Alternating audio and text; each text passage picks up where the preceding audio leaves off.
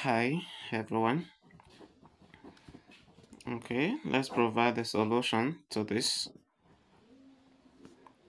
equals 10.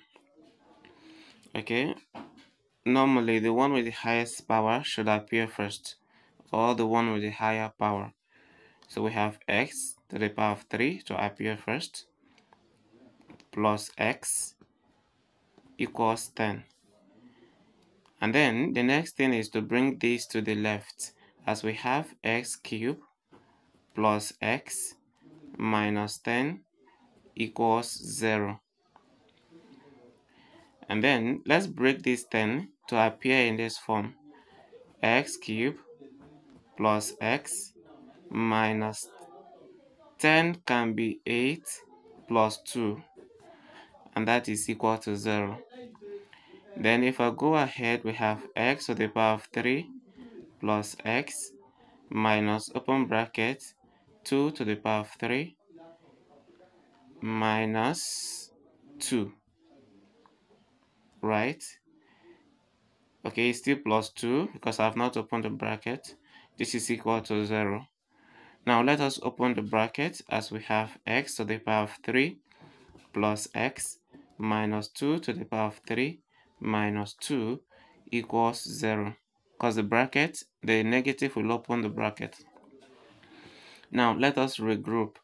This is coming over to this, and then we now have x to the power of 3 minus 2 to the power of 3, then plus x, then we have minus 2 equals 0. What if I group this like this and deal with them? Here we now have difference of two cubes. Imagine we have a to the power of 3 minus b to the power of 3. This is a minus b into a squared, right? A squared minus ab plus b squared. Okay, so this is what we have. And then to proceed from here, we are going to express this in this form. So our a minus b will now be x minus 2 into a squared, which is x squared, minus ab, that will be x times 2, and it's 2x, then plus b squared, which will be 2 squared, and it is 4, right? Then we have this plus x minus 2, right? Then we equate to 0. Now to continue from here, we're going to have x minus 2 as our factor. Then here, because we have x minus 2 here and it's over there, so here now we're going to have x squared minus 2x plus 4, then plus 1, because x minus 2 divided by x minus 2 is 1. We close and equate to 0,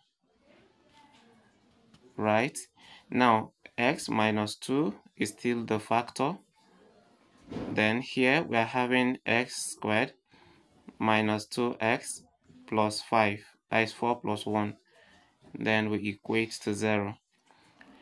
So to proceed, it is now x minus 2 to be 0, or what we have here to be 0. So I'm coming back to pick this. From here now, x will be 0 plus 2, and then x is now equal to 2. So this is one of the solutions.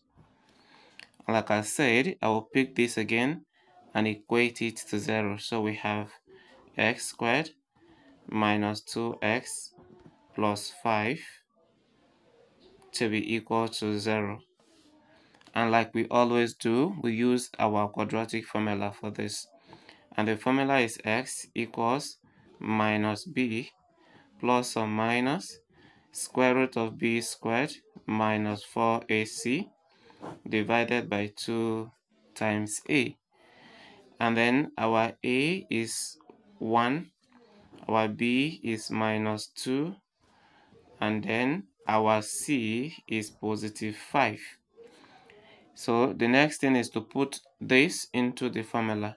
So let's go there. Okay, so our x will now be minus 2 plus or minus, we have minus 2 squared minus 4 times a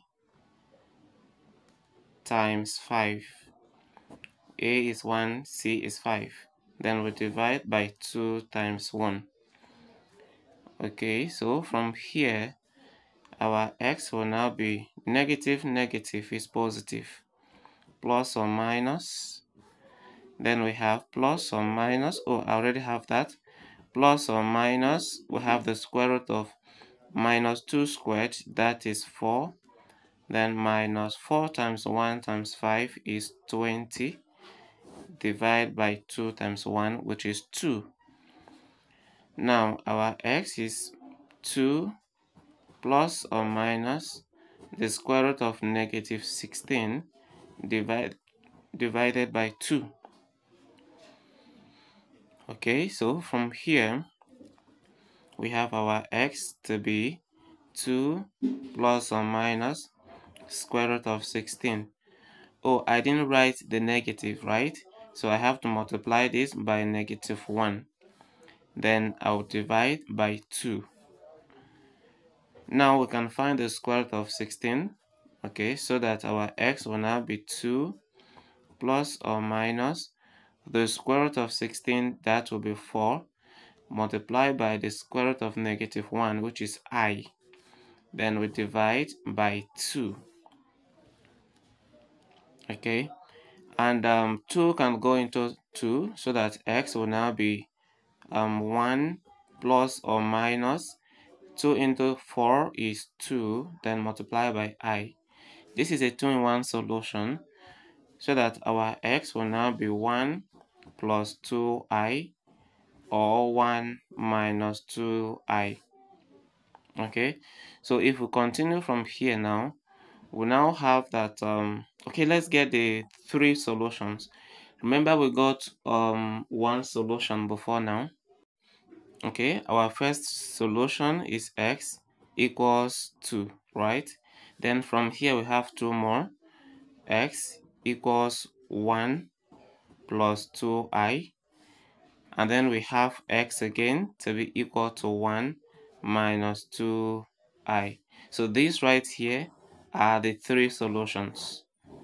Okay, the first one can be your x1, the second one can be your x2, and the third one can be your x3.